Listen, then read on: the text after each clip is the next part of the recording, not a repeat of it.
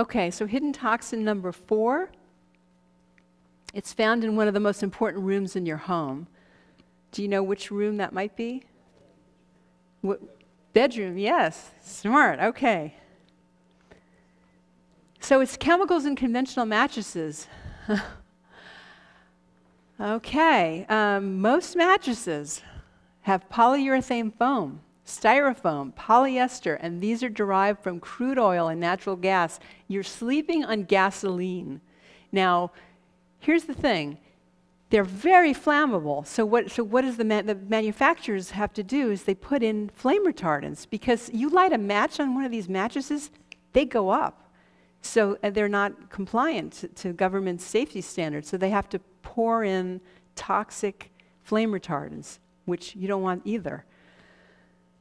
So they add flame retardants, which are called PBDEs, and plus they put in some stain-resistant chemicals and water chemicals, and these are known carcinogens. So, it's just, and you think about kids going off to college and starting a new life and, getting this mattress, and it's heartbreaking because they're exposing themselves to unnecessary toxins. A lot of other ingredients in these mattresses: boric acid, antimony, formaldehyde. Yikes, that's in, embalming fluid. And Deca, it's called. There's a lot of chemicals in there. And so think about it, this is the one place where breathing this in 8 hours a night, face contact with the mattress. It can be as much as 1.5 pounds of these chemicals on the surface of a queen mattress. And this surprised me. A 2000 New Zealand medical study attributed crib deaths to the off-gassing of chemicals in baby mattresses. Right? It's serious. So there's something called the Global Organic Textile Standard, GOTS, and it does not approve of polyurethane foam, flame retardant chemicals, formaldehyde, pesticide, GMOs, glues, adhesives, vinyl, and phthalates. So they say no to all these chemicals in the mattresses. And so there are some great mattress companies out there that follow the GOTS guidelines.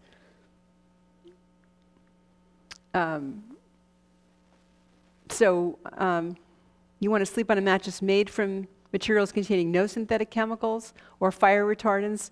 If you can't afford a new mattress, get yourself a mattress topper. So, it's just a thing that you place on top of the mattress, which can kind of protect you. I like natural latex foam, wool, and organic cotton as a combination. And then think about the bed. Buy a wooden bed rather than one with particle board or fiber board. That can give off toxic fumes. I've been in homes where, you open up the cabinets and there's fiberboard. There's a smell, and it doesn't go away. You can't, put essential oils in there and expect it to just go away. It's there. So you want to just try to find natural wood if you can. My favorite mattress company is Naturepedic. They follow the GOTS principle. And I know that when I first started sleeping on a mattress like this, the first thing I noticed was deeper sleep. And the second thing I noticed, I woke up refreshed. And the third thing I noticed was I was remembering my dreams. That was I just thought, wow, that's really amazing. How did that happen? I like that. I do. And it's really comfy. So this company is great. It's all handmade. They have Amish workers, and every piece of the mattress is touched by human hands. It's beautiful. So you can also find more about this on my website. Okay. So hidden toxin number 5 are plastics. So plastics are huge. They're everywhere, and I just want to talk a little bit about what to pay attention to the most. And so this is study found that BPA-free plastics, including styrofoam, releases estrogenic chemicals. This is in coffee cups. This was just the other day, February 5th, Newsweek said that the chemical in plastic that wreaks havoc on hormones may be impossible to avoid. And this is about BPA, bisphenol A. So here's the thing you need to know about BPA. If you see a sign that says BPA-free, it doesn't mean it's safe. I'm sorry to say, you know, everyone's looking for BPA-free water bottles, BPA-free baby stuff. They are substituting something called BPS for BPA. And, you know, the manufacturers say, well, consumers are smart, they don't want BPA, so we're going to tell them, okay, we're going to switch it out. We're not using BPA so you can feel safe. But I got to tell you, it's not, it's like the toxic shell game going on. They're substituting. So the best thing to do is to buy glass or metal, and that's what you use, and try to avoid your plastics. They leach, exposure to UV light via sunlight or baby bottle UV sterilizers, they found that more than 3/4 of the containers tested released synthetic estrogen. So, you know, if you think about a large incidence of breast cancer are estrogen dominant, children, young girls are getting their periods much earlier in life. You know, could it be from exposure to plastics? Maybe. Why risk it when you can just easily make a switch? So these were, you know, these Advent, Born Free, Camelback, these were also, they showed that hormonal altering chemicals were released after UV exposure in these. And these water bottles as well. They all leached estrogen chemicals. Nalgene, it's disturbing, but it's true. And so Rubbermaid food storage containers as well. So here's some safe alternatives. Glass. These have these sleeves, these silicone sleeves. You know, it's not touching the food or the water, so it's safe. And here's some safe alternatives. You know, I love going to the Container Store and buying glass. You know, do it slowly over time. I eventually have gotten rid of all my Tupperware and all my plastics. And, you know, I just love having the glass in my kitchen. And I'm not troubled by if the cap has plastic on it, as long as it's not touching your food. And then, you know, there's like certain foods that will tend to leach more of the plastic. So anything that's acidic, like orange juice or tomato sauce, you know, in plastic, not a good idea. There's also canned foods that has this plastic BPA liner. So look for like tomato sauce in glass jars, for example, rather than cans. Some solutions. Avoid microwaving in plastic. Minimize the use of fragrances, home cleaners, and plastics. Let's see. Oh, dust. So yeah, just in general, dust contains a lot of harmful chemicals. So the dust that comes from inside our couches that have the flame retardants in the mattresses. So you want to damp mop and damp dust frequently. Because especially when you have children around, they're crawling on the floor, they're getting the dust on their hands, and then they're eating it. Use a HEPA vacuum cleaner, and open the windows for good ventilation. Because sometimes the air inside our homes can be more toxic than the air outside, even if you're living in New York City or LA. Stay informed. There's a website from the Center for Environmental Health, and they have an updated list on which products are free of flame retardant chemicals and which manufacturers have removed them. So it's ceh.org. I love these guys. And then just add house plants. this will get rid of formaldehyde. A lot of, this was done, NASA did a study and found these particular houseplants, really worked well in clearing the air. So aside, it looks great. It's going to help the air quality in your home. And get yourself a good doormat. Wipe your feet when you come in. It's such a simple thing. If you think about, the other thing is I have everyone take their shoes off in my house. I don't care, people don't like it, but if I provide some socks or whatever. Here's the thing. You're walking around in the streets, you're picking up, petroleum, dog poop, like who knows what else, and you're just schlepping it into your home on the rugs and in your bedroom. It's like, it's not a good thing. It's so easy to take your shoes off when, the Japanese do it, and it's just a tradition, and I think we should make a tradition of it here as well. Okay, so you feeling like this? You feeling?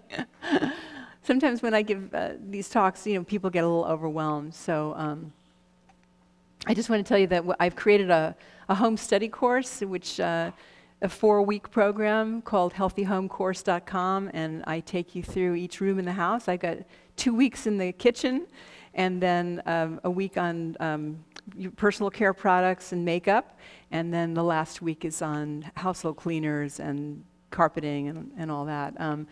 So give you sort of an easy, bite-sized way to deal with this, and it's kind of condensed from what's in my book. Sometimes people don't like to read, so this is a video course. And okay, so I want to hear from you. What's the one change that you're going to make? Oh wait, okay, we're going to take questions, but I just want to know what's some changes. Okay, go ahead.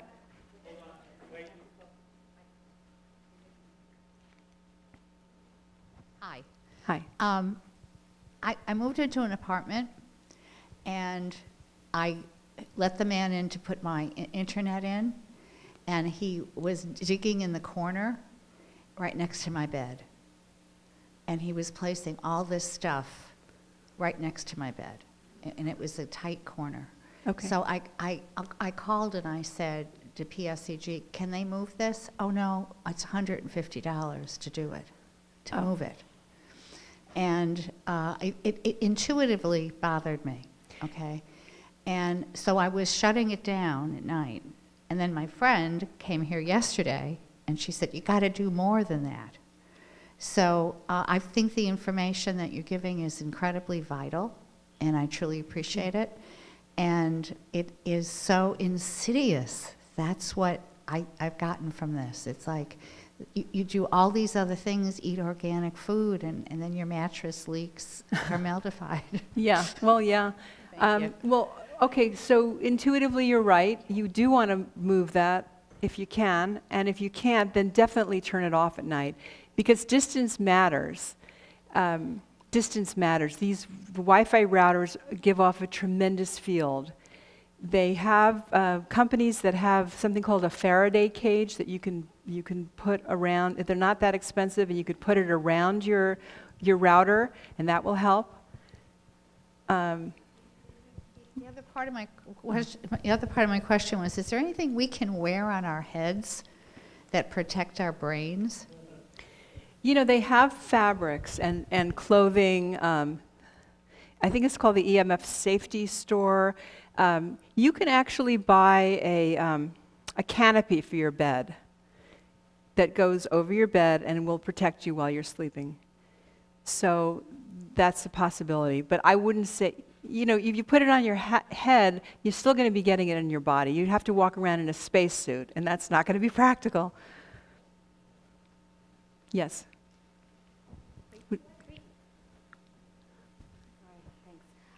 I live in an apartment building, so there's about 40 apartments. They're on total on 3 floors, and I'm probably the only person who does not have Wi-Fi in their apartment.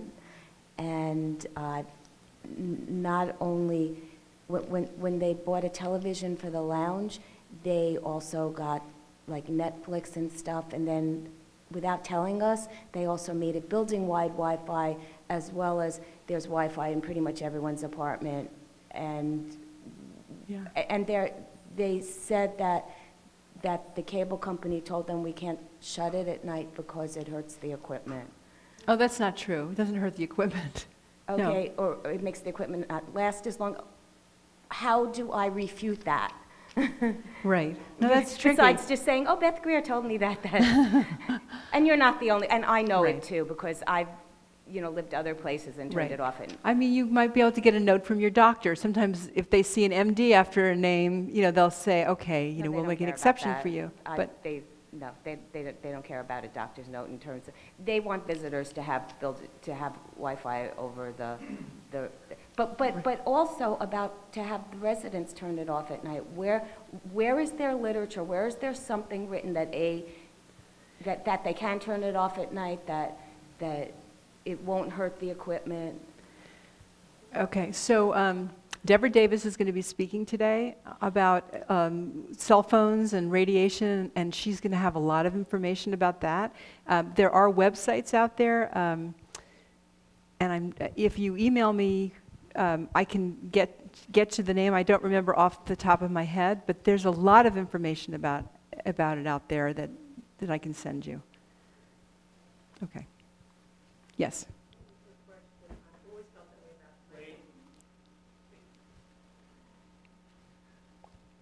Felt that way about the microwave. I got the first microwave back when it first came out. My parents owned a retail drugstore, and it was given to them for free. And I was a kid, and I said, "Mom, this is dangerous. We shouldn't use it." It was a big monstrosity. I'm having a home built for me. It's not a home; it's a condo. Okay. And from what, if I'm correct in hearing information, if they put the microwave in and I don't use it, it's still giving off. No, when you turn it on. So as long, okay, so then I can get the microwave, no problem. No problem. That will be a problem. It's new construction, and they're doing it the way they want to do it. No, it's just when you turn it on, it will leak. All right. It's not going to be leaking just sitting there. I just want to share with you, there's also something called Pulsar. I've been using them for years. Dr. Yao used to do classes back in the day. They're pulsars. They have pulsar pendulums, pulsars to wear on your body, pulsars to put all of your house on the microwave. Mm-hmm. So there is another company, it's Pulsar,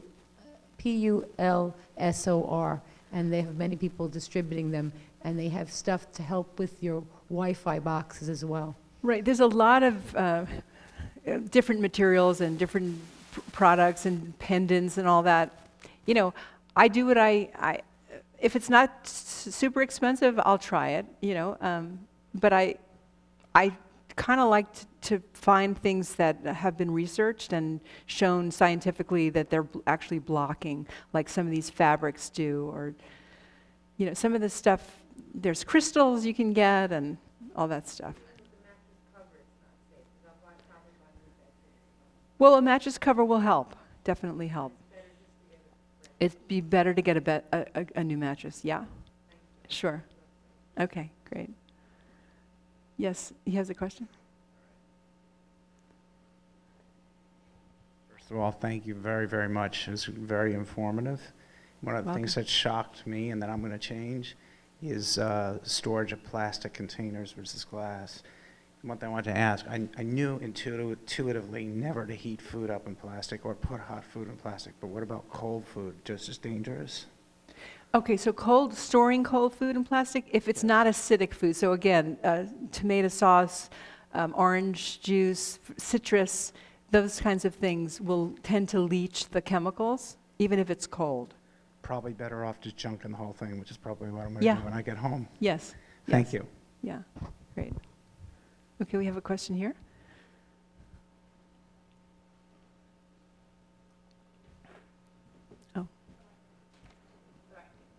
I wanted you to talk a little bit about the Himalayan salt lamps. I had gotten some for our bedrooms just to kind of counteract a lot of the electronics and maybe other toxins and stuff. Right. What do you think? I have a few of them at home, the Himalayan salt lamps. The reason I know it worked for me, not so much around EMFs, but I have a friend who has cats, and I'm very allergic to cats. And so she she brought out her lamp. This was years ago, and I stopped sneezing immediately, and I thought, okay, this works. Okay, I'm getting some. So, I mean, it's anecdotal, but I know that it, had an effect, and it supposedly gives off negative ions, and yes, and they're beautiful, and they're not expensive, so why not? Yeah. Himalayan salt lamp. Okay, this woman right here. Thank you. A retreat that I know of uses sleep number beds, which can be as soft or as hard as you like. And it's also wonderful because it's level. It doesn't go down in the ends. But is that made of something that is okay or not? No. Probably not. Because I sleep so great on that. You do, but okay. But it's not made of. You can keep your sleep number bed if you get maybe a topper for it. Okay. And you'll find that you'll sleep even better. Yeah. Yes. I had a question on the microwaves. When do you have a reader or some tool that after you cook the food, does the radiation still stay in it? Besides, no. No. Okay. No. It's just when the machine is on, then that's when it registers. Thank you so much, Beth. Very informative. So the thing that I cued into most was the sleep, and because I love my memory foam mattress. But obviously it's not healthy for me, so I'll change to a natural latex. Natural latex, wool, cotton. Yeah, there's Awesome. yeah. Thank you. Sure. Yeah, I mean, comfort is one thing, and that's really important. But also you have to pay attention to the fact that you're being exposed to unnecessary chemicals. So yes, back there.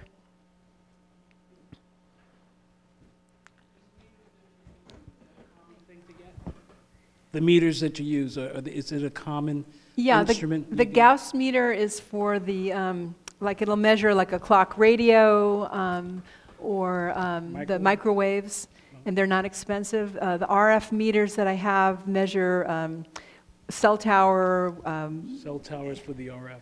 For the RF and for the Stetzer, the Stetzer The Stetzer measures the dirty electricity in the walls. And that you plug it into each outlet to see. Okay. And the other thing was that, is there any type of a wall? Because some of these homes are connected, like if you live in a condo or something, and if your neighbor's got all his electronics on that wall that you're sleeping in, I can imagine it must really increase the amount of electromagnetic field is coming into you. That's right. Unless does the wall block it enough? No. Not a lot, no. So can you put some kind of, is aluminum good, something to put there? There's, you can get a thin sheet of like a metal a metal plate that you can put up. I know that blocks the smart meters.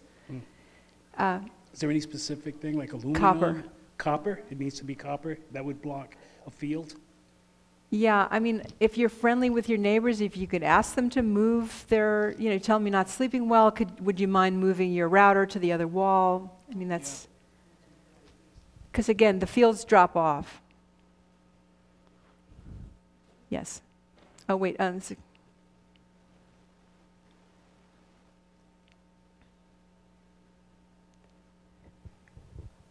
My question is, at night when you recharge your iPhone, 3 feet away from the bed, is that good enough, or should the iPhone be out of the room completely? Okay, when it's charging, it's emitting fields. So ideally, you charge it, keep your phone 3 feet away, but not uncharged, and you could maybe charge it in the morning. But anytime anything's plugged in, you're getting higher fields. Does that make sense? So can you charge it before you go to bed and then unplug it? Yeah, and put it on airplane mode. Yes. One more question here? Okay. Oh, whoever. Follow-up question to that woman's question. What if the phone device is off and you're charging it? Like you shut the device off, is it still emitting? I understand. It's still giving a field. Okay. Anytime anything's plugged in, it is giving a field. Not as high as if the phone is on, But if you want to keep it calm, then don't plug it in. Okay, that's a mistake I'm making. Okay.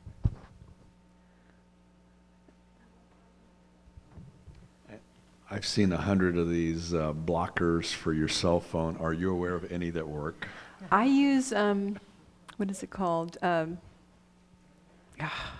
is the name of it? PONG research.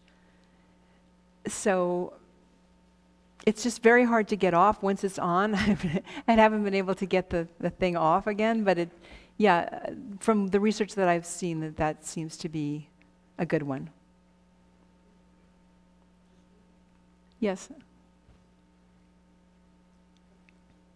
And I'm just curious, I want to know what change you're going to make. So someone's stopping, oh, you're not microwaving. I'm not going to throw it out, but I will stop using it as much. Okay, good. What about you, Michelle?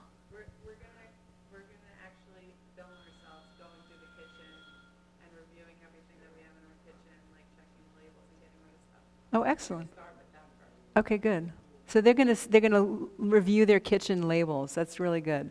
And film yourself doing it. Yeah. And post it on YouTube or something. Good. Yes. No, I just wanted to, again, just one last thing. The Faraday cage, you sort of said something about that, but Yes. no information. What was the Faraday cage? What is that? So it'll block the field coming off of the router. You can buy, they're made specifically for the routers, and it's a little cage that you stick it in, and it cuts down the field dramatically. And if you email me, and I'll send you information about it. Yes. I use my vitamins and the wire for my charging my phone all the time. I have it plugged into the wall, so I will not keep it plugged in. I will take it out unless I'm using it. Good. And I will go through all the food that I have and read the labels. Good. Excellent. Very good. As starters to all this. Great. Is this information on your website too? Yes. Yeah. Question. The Vitamix, it's Yes. plastic. They supposedly say it's safe. Do I you have know. any information about this? I use my Vitamix every morning. I mean, you have to live. That's what I say. You have to live. Crazy. Like- You drive everyone around you crazy. Right. They don't make it with a glass container, so they used to. Okay. But that's the thing. I just sort of put it into this hierarchy of harm. And I think if you eat organic, non-processed, no GMOs, no food dyes, and put natural products on your skin, you're so far ahead of most people. So if you're can't get neurotic. No, because stress will kill you. Right. Beth?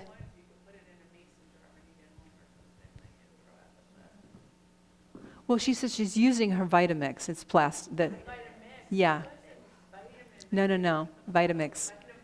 Right. It's a high-powered blender, and it does. Yeah. Yes. I have two questions. I have all over my house, I have my phone, my computer, I have those little discs on them, and I have things plugged into almost all, some of my outlets, one in each room, that is supposed to help the EMFs. I hope they do. And I have my mattresses and my pillows all encased in those zipped things that are supposed to help the dust mites. Does that help this, or should I also get a topper? Better to get a topper. It does help with dust mites, but it doesn't help with the dust coming off of the chemicals that are in there. Oh, okay. Yeah. Thank you. Sure. Okay. Anybody else? Yes.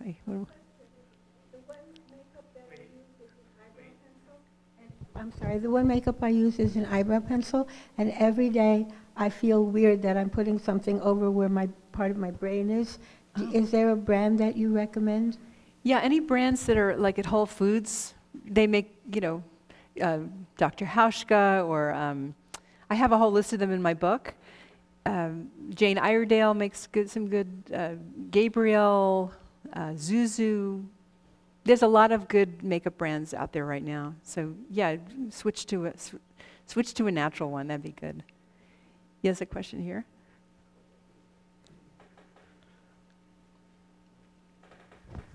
I come from Australia. Is there such a thing as safe hair dye? Well, there is, yeah, there are companies that make it. There's non-ammonia products, certain salons. You have to just look for them. And in Manhattan, I'm sure you can find.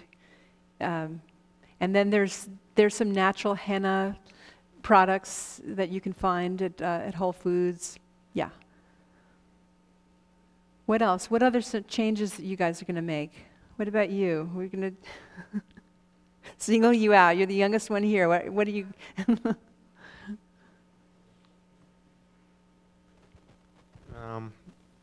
I can use less my phone, and then I can search for more naturally things in my home or something else. Good. Okay. That'd be great. Great. Anyone else have any questions or any thoughts about? Go ahead. Yes. I'm going to get a mattress topper. Okay. Excellent. And I have the wireless phone next to my bed. Ah. It's not the main unit. Do I have to move that? I would move it. Yeah. Because it's communicating with the main unit, so it's affecting you. How about if I took the phone off the stand during the night and just left the phone there? Well, you still have the base. I'll move the base. Okay. Just move it out of your bedroom. Can you do that? Yeah. Okay. But that's not the main unit. I understand, but the main unit is communicating with the base. But how about the phone? The phone will still be active because it's charged. Right. So I could leave that near my bed. I wouldn't need. Does it have to be right next to your bed? I mean, I want you to have like a really quiet sleep sanctuary. So, how many times are you getting calls in the middle of the night? I always worry about an emergency. I understand. So you can keep it away from your head. Okay. Thank you. Okay. Okay. Anyone else? Well, thank you so much. Yeah. Right.